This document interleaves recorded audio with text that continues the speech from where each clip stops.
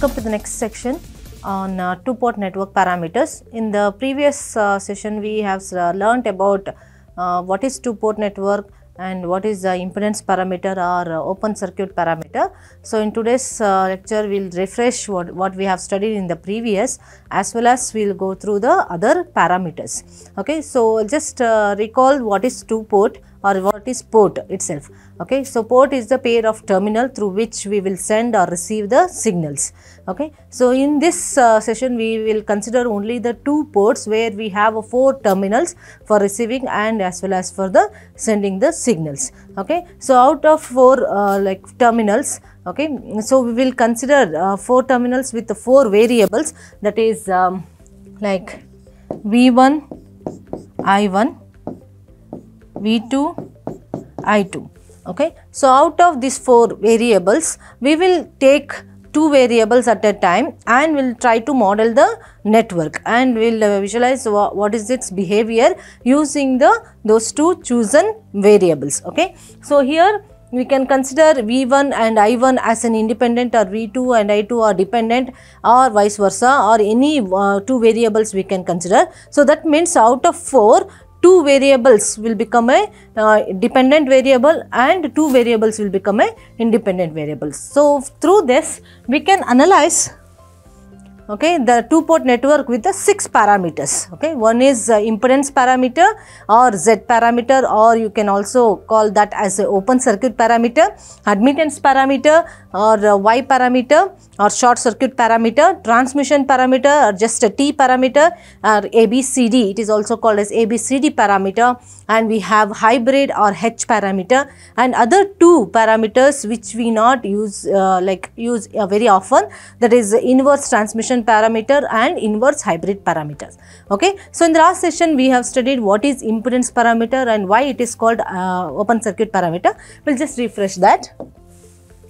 Okay, so impedance or Z parameter or open circuit parameter, it will have the network equation as V1 and V2. So now we will just consider a network that is two-port.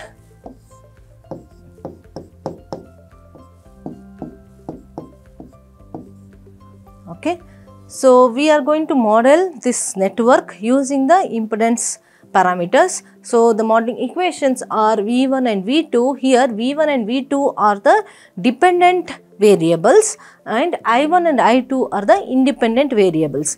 Okay, the currents in the network are independent variable and the voltage across the terminals are the dependent variable. So we can write the equation V1 as Z11 I1 plus Z12 I2, and as well as V2 as Z21 I1 and Z22 I2. Okay, it is 22 I2. Okay, so this equation we can write it in the matrix form as V1 I1 V1 V2, that is V matrix, which is equal to Z11 Z12 Z21 Z22, and this is Z matrix, and I1 and I2 as I matrix. So we can just refer it as V matrix equal to Z matrix into I matrix. Okay, so we will see what are these each parameters are and what is it is called as. Okay, Z11, okay, by keeping, we have equation for again for the reference, Z11 equal to V1 equal to Z11 I1 plus Z12 I2, and V2 equal to Z21 I1 plus Z22 I2. This was the equation. Okay, by open circuiting the output port, we have I2 equal to 0. We can make I2 equal to 0. That means when we open circuit any terminal, so no current flows through that terminal. So that means Y2 will be equal to 0. So in these two equation, when I2 becomes equal to 0, we can determine two parameters, that is Z11 and Z21 here. Okay, so Z11, which is equal to, from the equation making I2 equal to 0, we have V1 by I1, which is with I2 equal to 0. Okay, and this parameter we call it as a open circuit driven point or driving point input impedance. Okay, open circuit driving point input impedance. Similarly, by making I2 equal to 0 in this equation, by making the I2 equal to 0, we can find open circuit driving point input impedance, which is nothing but Z11, which is equal to V1 by I1. Similarly, we can also find Z21, another parameter from the equation, by making I2 equal to 0, that is V2 by I1. Okay, so V2 by I1, which is Z21, which is called as a open circuit forward transfer impedance. Okay, similarly, by making I1 equal to 0 in these two equations, we can determine another two parameters. Those are Z22 and Z12. Okay, so Z12 is V1 by I2 by making I1 equal to 0, as well as Z22 equal to V2 by I2 by making I1 equal to 0. Okay, Z22 is called as a open circuit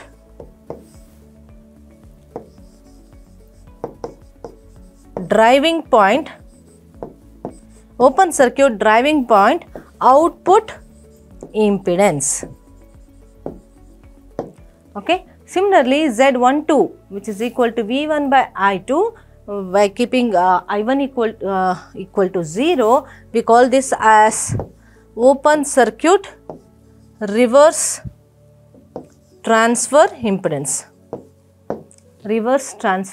impedance. Okay, so we know what is the definition of all these four parameters. Now let us consider one circuit, simple circuit, and we'll just evaluate the parameters from that circuit. Okay, so before that, this like how I told that the network can be modeled with the Z parameters, and with that Z parameters we can also write the equivalent network, okay, for two port, okay, in terms of Z parameter. Okay, so here you can see that there are two dependent sources. Okay, so the parameter Z12 is dependent on I2 here, and Z21 is dependent on I1. Okay, so we can write the equivalent network for the same. Now let us consider a simple network. Let me take this as 5 ohms here. Okay, so we need to find the Z parameter for this network. It will have a T network. Okay, that is will have R1 equal to 10 ohms and R2 equal to 5 ohms and R3 equal to 15 ohms. Okay, so we have to evaluate what is Z11, Z21 and Z12 and Z22. Okay, so now for this network, so in order to do that, so we have to consider one of the port as a open circuit. So let us consider the second port, second port in this network, that is port 2 dash. This is 2 and this is 2 dash, port 2 dash as an open circuit.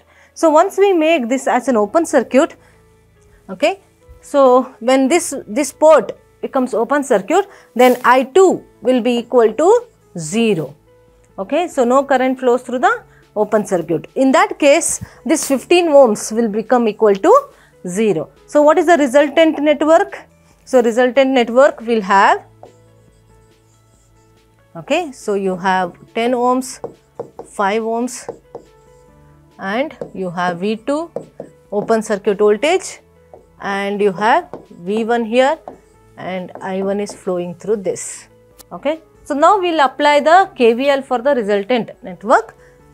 So once you apply the KVL for the resultant network, you can see, okay, I1 minus I1 into 10 minus this current only flows here. So it is minus I1 5 ohms, which is equal to V1. Okay, so this equation is written as minus 10 I1 minus 5 I1 plus V1 equal to 0. That means minus 15 I1 plus V1 equal to 0, or we can say V1 by I1, which is equal to nothing but open circuit driving point input impedance Z11, which we can obtain as a 15 ohms. Okay, next other parameter we will evaluate. So in order to evaluate the other parameter, we can see from the previous thing. So what is the voltage across the V2? So voltage across V2 is nothing but whatever the voltage across the 5 ohms resistor. Okay. So with this knowledge, V2 equal to voltage across the 5 ohms resistor, which is equal to 5 into I1. Okay. So 5 into I1, by putting the V2 by I1. Okay. So V2 by I1, we have Z21 equal to 5 ohms. Okay. So we can obtain the Z21 as 5 ohms. Okay. This is first part where we evaluated 2 parameters out of 4 parameters. So next, in the second part, we will make the input port as an open circuit. Okay. And then we will continue doing evaluating the other 2 parameters. So in order to do that, we will make open circuit. That means input port will be having a 0 current, that is I1 will become equal to 0. So once we do that, I1 becomes equal to 0 again. So here I1 becomes equal to 0. So this resistor once again is redundant. So this will goes to 0. Okay. So the what is the left out? So we have 15 ohms and then V1. Okay. So again the voltage across the open circuit terminal, okay, that is V1, which is nothing but the voltage across the 5 ohms. Okay. And again by applying the KVL, we have minus 15 I2 minus 5 I2 plus V2 equal to 0. So from this I can evaluate what is V2 by I2, which is equal to Z22, which is equal to 20 ohms. Okay. Similarly, I can obtain what is Z12. Okay. So that is through the voltage across the 5 ohms resistor, that is V1 by I2, which is equal to just 5 ohms, which is nothing but Z12. Okay. So we have evaluated all the parameters required for the analyzing the network using Z. Okay. So next we will move on to the next parameter, that is admittance parameter or Y parameter, or also it is also called as a short circuit parameter. Short circuit parameter. Okay. The equation for the short circuit parameter, considering I1 and I2 are the dependent parameters and V1 and V2 are independent parameters. Okay. So I1 is equal to Y11 V1 plus Y12 V2. Similarly, I2 equal to Y21 V1 plus Y22 V2. Okay. So from this 2 equation, we can write it in the matrix form as I matrix, which is equal to Y matrix into V matrix. Okay. Again we will find it out what is the Y11, okay, expression and all the parameters of Y matrix and what are those called. Okay. So this is the equivalent network for the 2-port network using the Y parameters. Okay. Now coming to the parameters, Y parameters, the first parameters, first let me write the equations. I1 equal to Y11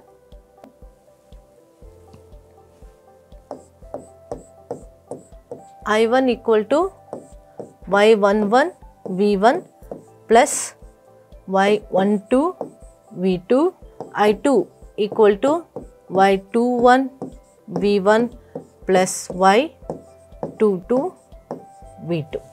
Okay. By substituting V2 equal to 0, okay, so that means by short circuiting the port 2, we can obtain what is Y11. Y11 is nothing but I1 by V1. Okay, Y11 is nothing but I1 by V1. Okay, and this parameter is called as a short circuit driving point input admittance. Okay, short circuit driving point input admittance. Okay, similarly from the equations, by letting the V2 equal to 0, that means considering the port 2 as a short circuit, we have Y21, okay, parameter, which is nothing but I2 by V1, and this parameter is called as a short circuit short circuit forward transfer admittance. Okay, short circuit forward transfer admittance. Okay. Similarly, we have another parameter, that is Y21, which is equal to I1 by V2 by letting V1 equal to 0. Okay, so what is that V1 equal to 0 means? We are short circuiting the input port and we are evaluating the other two parameters here. Okay, so the short circuit in the input port means we will get two parameters, that is Y21 and Y22. Okay, so Y21 is nothing but I1 by V2, which is by letting the V1 equal to 0, and this is called as a sorry for this, this is not there. So this is called as a short circuit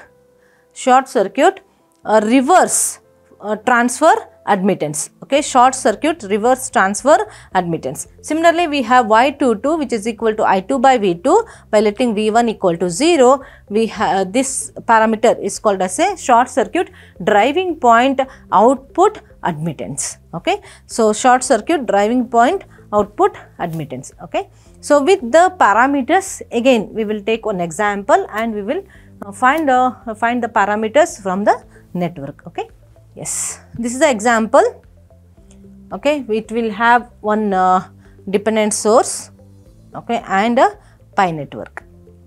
Okay, so in order to find the parameters, so one of the port out of two ports we have to short circuit and evaluate the parameters, and again you have to short circuit the other port, again evaluate the other two parameters of the matrix. Okay, so first let us consider V2 will be short circuited, that is port 2 is short circuited. Okay, so when port 2 is short circuited, okay, and applying the KCL, in this case I am applying the KCL, you can also apply the KVL also. So here by short circuiting the V2 and apply the KCL at node 1 and 2, this is the node 1, this is the node 1. Okay, node 1 and 2, okay, node 1 currents, that is I1 equal to I3 and I4. Okay, so incoming current is I1 which is divided in this branch as well as in this branch. Okay, so this branch current is I3 and this branch current is I4. Okay, so I1 equal to sum of the currents I3 plus I4 at the node. So we know what is I3. I3 is nothing but V1 divided by 1 ohms. Similarly, I4 is nothing but V1 minus V2 divided by 2 ohms. Okay, so from this we will evaluate what is the I1. So I1 is equal to 3 by 2 V1 minus 1 by 2 V2. Okay, so I1 equal to 1.5 V1 minus 0.5 V2. Okay, 3 by 2 is 1.5, 1 by 2 is 0.5, so 0.5 V2. Okay, let me call this equation as number 1. Again, apply the KCL at node 2. Okay, in first case we will taken the KCL at node 1. Now in this case I will take the KCL at node 2. Okay, again I will evaluate the currents. Okay, so let me show you the current again. Okay, so at the node 2 we have I5 and I2 is coming and I5. So I5 is nothing but I4 plus I2. See, I2 plus I4 which is equal to I5 plus 3 into I1, because one more dependent source is there. Here you can see, so one more dependent source. Okay, so adding that source, okay, so we have the total current will be equal to at the node I2 plus I1, those are the incoming currents, I5 and I1, 3 I1 are the outgoing currents. Again, by substituting the values for I2, I4, I5. So I2 will be, we have taken I2 as it is. I2 plus what is I4? I4 is nothing but V1 minus V2 by 2, as well as I5 is nothing but V2 by 2 plus 3 I1 itself. Okay, since it is a dependent source, we have to consider as it is. So from this, by simplifying this equation, we get I2 equal to V2 minus 0.5 V1 plus 3 into 1.5 V1 minus 0.5 V2. By substituting what is I1 from the previous equation, that is equation number 1, we will get this equation. Again, simplifying this equation, we get I2 equal to 4 V1 minus 0.5 V2. Okay, by comparing these equations and the equation for the y parameters, we can obtain the I matrix and V matrix and the V matrix and Y matrix. Okay, so from the parameters and the variables here, so we can just find it out what is the Y matrix. So Y matrix is nothing but you have 1.5, which is nothing but, okay, this is nothing but Y11, this is nothing but Y12, and this is Y21, Y22. Okay, by just comparing the equations obtained, okay, and with the y parameter equations, we can obtain the parameters for y, that is 1.5, minus 0.5, 4 and minus 0.5. Okay, so this is how we will evaluate the y parameter, okay, from the network. So next we will consider one more parameter, that is hybrid parameter. Okay, in other words, it will be called as a H parameter.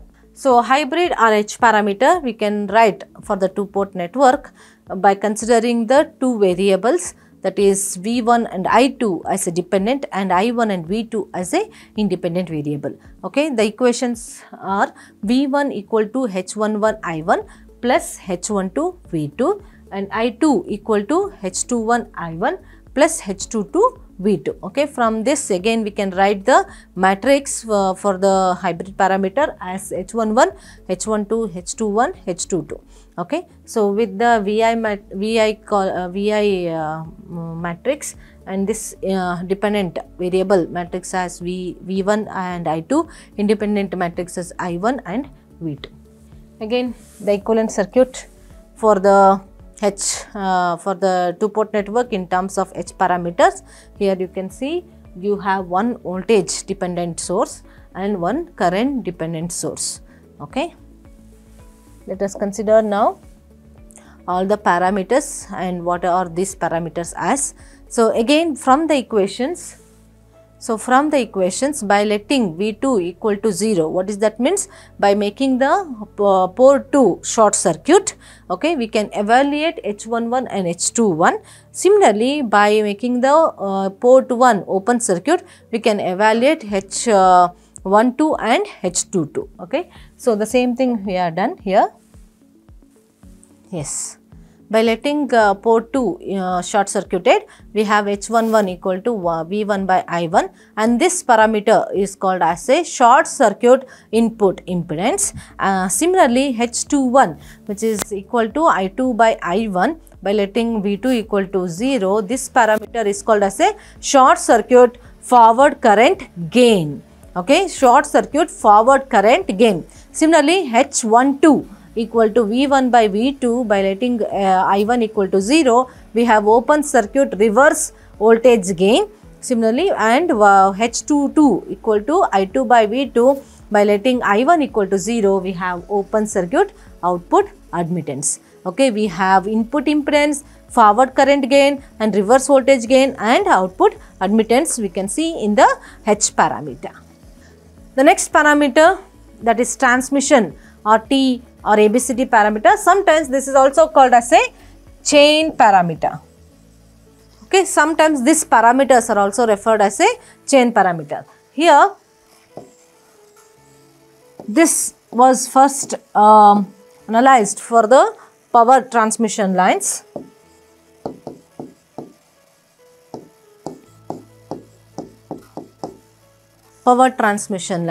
Okay, so one difference you have to observe here, the output current from the transmission line or the two-port network. Okay, so it is going out of the network. Okay, whereas in other parameters, this I2 current which was entering the two-port network, whereas in this transmission parameter, the current is going out of the network. That's the reason the I2 current will be negative in sign. Okay, so with this negative I2, we can write the equation for the transmission parameter, that is V1 equal to A V2 plus B minus I2, I1 equal to C V2 plus D minus I2. Okay. So, again we can write the VI matrix and T matrix or ABCD matrix and V2 and minus I2 matrix. Okay. So, A parameter, which is nothing but V1 by V2, by letting the output current equal to 0, that is open circuiting the output port. Okay. We have this A variable, A parameter is called as open circuit reverse voltage gain. Similarly, by letting the output port short circuited, we can obtain the B, which is nothing but V1 by minus I2. This is called as a short circuit transfer impedance, and C parameter from the T matrix, that is I1 by V2, by letting I2 equal to 0, we have open circuit reverse transfer admittance. Similarly, the final parameter D, which is equal to I1 by minus I2, by letting V2 equal to 0, D equal to I1 by minus I2, by letting V2 equal to 0, that means short circuiting the output port, and this parameter is called as a short circuit reverse current gain. Okay. So, now we can check that all the parameters, it is summarized in this table.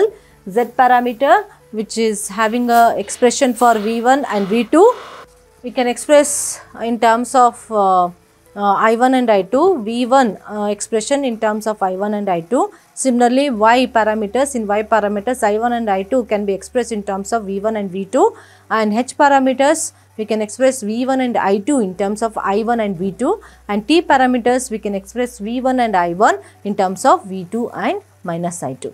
Okay. So, for today's class we have learnt all the parameters and expressions for all the like parameters expression, and we have defined what are those parameters as well. Okay. In the next video we can see the interrelation between the parameters, and we can take up one example how to convert one parameter into another parameter using one simple network. Okay.